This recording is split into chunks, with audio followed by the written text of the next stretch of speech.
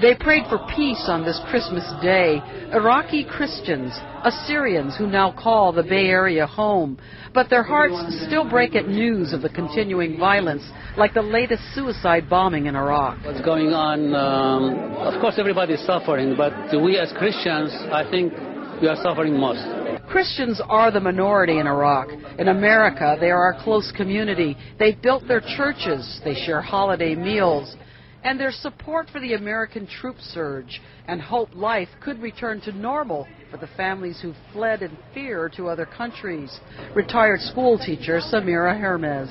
We are praying for the day that there will be security, and some of them are coming back. We saw a caravan of buses going back, and it's really happy for us that it's getting under control. War politics can be a struggle for Iraqis who are also now Americans.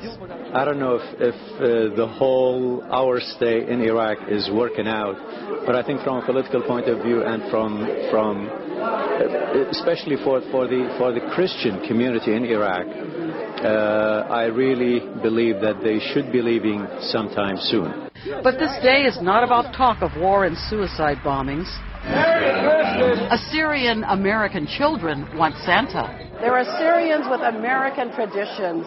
Here in the Bay Area, they number about 700 to 800, most of them living in the San Jose and Central California areas.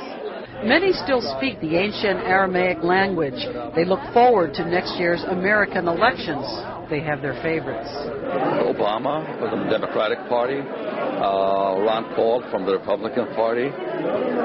These are the two that seem to offer something that is a little bit different and fresh. Hillary Clinton. I admire her as a woman. She went through a lot, but she knew how to handle it. Christian Iraqis thankful to be free in America, celebrating Christmas. Merry Christmas! In San Francisco, Linda Yee, CBS 5.